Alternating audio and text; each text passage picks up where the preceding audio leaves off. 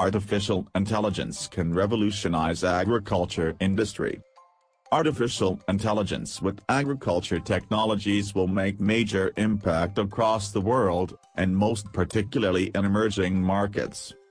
AgriTech has put into use all of the latest and most advanced technologies, making it one of the fields with the highest rate of digital transformation. One of the technologies that can be utilized in this type of agriculture is, of course, artificial intelligence, as it can offer useful insights. Why AgriTech is so important? The population is rising at a rapid pace.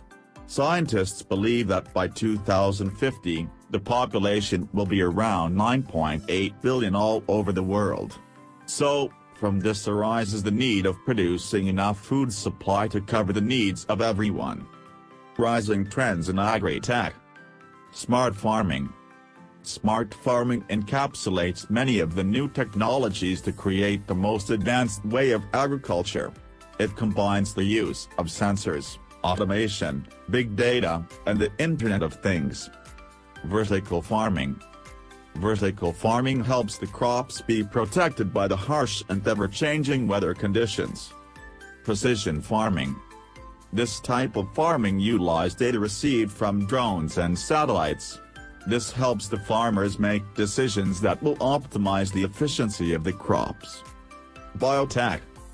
Biotech and genetic engineering are asked to find solutions to the rising problems of the degradation of soil.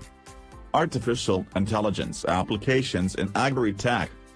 All of AgriTech solutions can be benefited hugely by artificial intelligence and its ability to analyze data, provide decision support system and predictive analysis.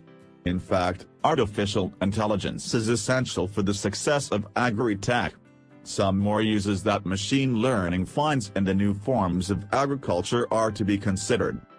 Optimization of fertilizers. Precision spraying of weeds. Development of robots for all the operations of agriculture.